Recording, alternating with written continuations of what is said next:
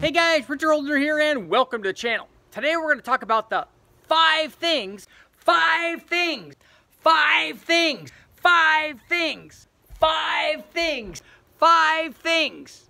improve boost response.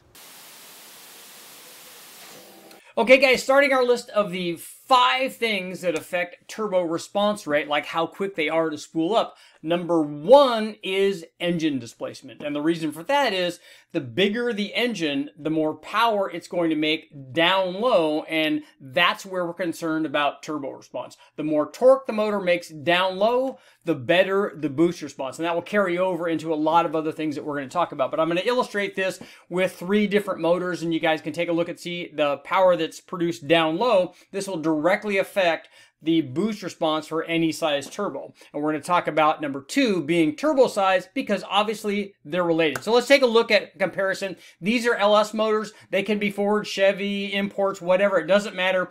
If you go up in displacement, nothing affects low speed power like a change in displacement. So let's take a look. We've got a 4.8 here. These are all stock motors. This is the curve on the 4.8, and we don't even really need to talk about the power numbers, but we can take a look at the difference in torque.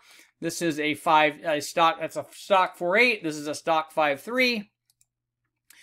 This is a stock 6.0, and we didn't load the 6.0 down as low, but we're really concerned with what's going on down there. You can kind of extrapolate. If you look at the differences in torque, you can see 50 foot-pounds different between the 4.8 and the 5.3, and then you see another 60 or 70 between the 5.3 and the 6.0, and all that would continue if you extrapolate that down lower to 2,000 RPM, and that's what happens. That's why if you have, let's say, for instance, an S475 turbo, and you run it on all of these different engine displacements, and you can see the difference in torque down low, the biggest motor is going to spool up the turbo much quicker than the smaller motor because they make more low-speed power. Now, the downside of doing that is when you put any size turbo on the bigger motor, you're going to run into potentially more back pressure. You're going to run into the limitation of the turbo a little bit quicker. And usually on a smaller motor, you can make more peak power with any given size turbo than you can with the bigger motor.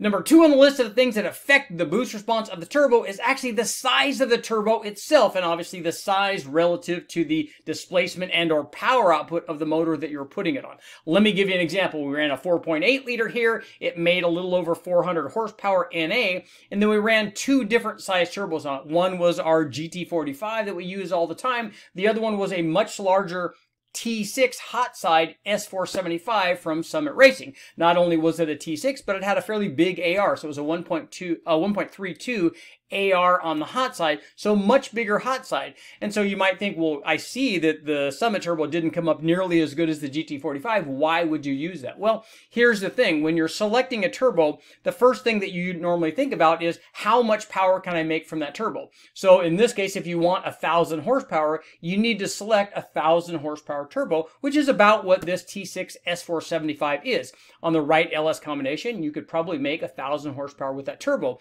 But after you decide, yes, I need the 1,000 horsepower turbo, you also have to look at the other side of the equation. Now that I have the potential to make 1,000 horsepower when I turn the boost up, what happens with boost response? And this is always the thing. This is when we were talking about the displacement of the motor. You need to pick that with your turbo sizing to get the best combination of ultimate power output and boost response. So you can see on this little 4.8 liter that we tested it on, the boost response on the big T6 S475, even though it has the capability of making 1,000 horsepower, it's much less responsive than the smaller GT45 turbo, which did very well and has the potential to make probably 750, maybe close to 800 horsepower on this combination.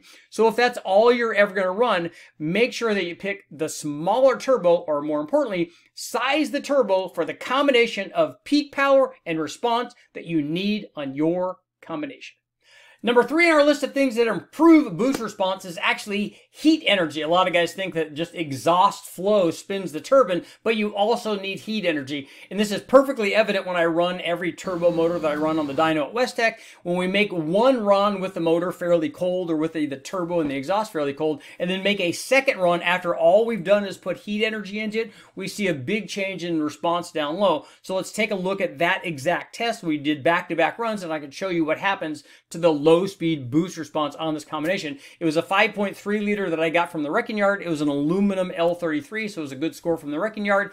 This is the motor that I did the comparison between the Truck Norris cam and the Sloppy Stage 2 cam with respect to boost response. We're going to talk about cams in a minute, but this was equipped with the Truck Norris cam. It was the 5.3 liter L33, just had springs on it. It had a big S475 T6 turbo. It had an air-to-water intercooler, and we ran it on E85. And here's what happened when we ran successive runs to show you that the only change basically was the heat energy in the turbo.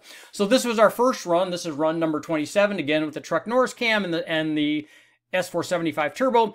Here's what happened when we ran run 28, and all we did was ran run number 27, let off the throttle, made no changes to anything. We just let it breathe for about 10 seconds, and then I ran another run, and you can see the real important part is the load in and what's happening below 3,400 RPM. You can see once we had heat energy in the turbo, it was much more responsive. It came up, it made more boost, and it also made more low speed torque, more heat, more turbo response. And this also includes things like coatings and wraps and keeping temperature in the Y pipe. All of that stuff correlates to more heat energy into the turbo. Number 4 on our list of things that I've tested that affect boost response of a turbo application, obviously cam timing. Now, the cam timing, it's hard to get big changes in low speed power from cam timing, especially way down low, like at 2,000 RPM. But cam timing does affect low speed power, and ultimately that affects boost response. If you remember back when I was talking about displacement, displacement adds low speed torque, which improves boost response. We look at the same thing with cam timing. I know a lot of guys want to tell you that there's magic valve events that are going to change what happens down low. The way that I look at it is if you have one camshaft that makes more low speed power than the other, that camshaft, forget about whether it's a turbo cam or an NA cam or a nitrous cam or blower cam, whatever it is, if it makes more low speed power, it's going to improve turbo response. And I recently did a test on that where I compared the Sloppy Stage 2 cam, very popular for turbo applications, although Elgin did not design that cam for turbo applications. It's not technically a turbo cam. I compared that to the Brian Tooley Racing Truck Norris cam, and basically one of these cams makes more power on top, one of them makes more down at the bottom, and what I wanted to show is what happens with boost response when we change that power down low. So this was the 5.3 L33 that I got from the wrecking yard. It basically just had springs in it, and we ran these two camshafts in it. We ran the Sloppy Stage 2 NA, and then here is the Truck Norris cam. And you can see the Truck Norris cam in red made more low speed power. It made more power from 4,500 on down, and then the Sloppy Stage 2, being a bigger cam, made more power on the top. This is kind of exactly what you would expect given the specs of these two camshafts. But let's take a look and see what they did once we added the turbo, and you can kind of get an idea.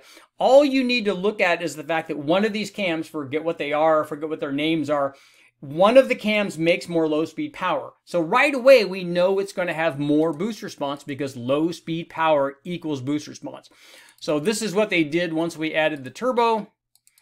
And you can see same thing. We have the Truck Norris cam is in green on the turbo application. It made more power. We had our boost controller on this thing, so we made the same amount of boost with both of these combinations. And the camshaft that made more peak power NA, the Sloppy Stage 2, made more peak power under boost. The camshaft that made more low speed power down low, NA, also did that under boost. So the Truck Norris cam, smaller cam, more low speed power, better boost response. Number 5 on our list of things that affect boost response, intake manifold runner length. I've tested this many times, and here is another perfect example. We had a 5.3 liter equipped with a healthy comp cam. It was a 54-454-11, 706 heads and valve springs. We ran it with two different intakes, both NA and with a turbo, to illustrate that when you add boost to this, the same thing happens with runner length. So we ran first with an LS6 intake manifold, a relatively long runner intake, and produced 468 horsepower, 412 foot-pounds. Here's what happened when we added our short runner fabricated manifold, basically a sniper style fabricated manifold. It did indeed make power, 486 horsepower. Torque was obviously down, but if you look, the longer runner made more power all the way from 3,000 RPM up to 6,100 RPM, and that would continue down lower in the RPM range. Here's what happened when we added our turbo to the combination.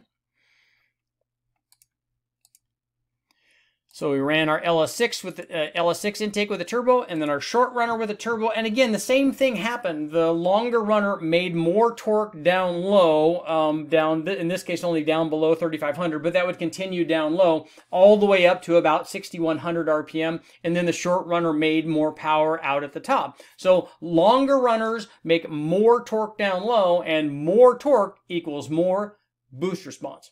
Let's get to our conclusion. Okay guys, what do we learn from this little adventure on how to improve the boost response or spool up that turbo and the 5 things?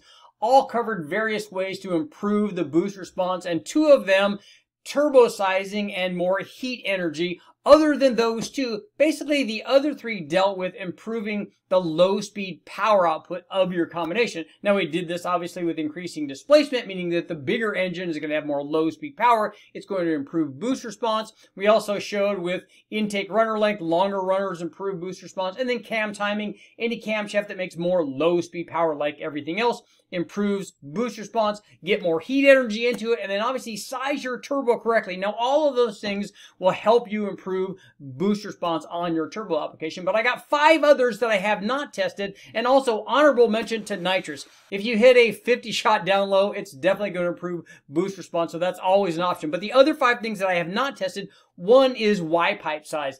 If we have a smaller Y pipe size, will it improve boost response? And I think yes, this is especially important and useful on remote turbo applications.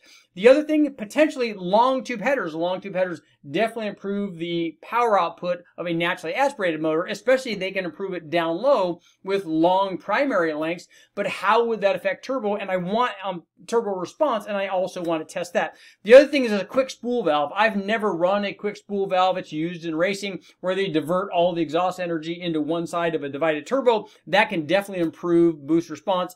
Also, putting this thing up on the 2-step, which is something that's very common on manual transmission cars, out of the drag strip, you put it on a rev limiter, you take away timing, you add a bunch of fuel, and all of a sudden, even with no load, you have a bunch of boost response, and then when you release that, you can take off. The other way is either sequential or compound turbocharging, where you use a smaller turbo to spool up quicker, and then have a bigger turbo kind of to take over on the big end.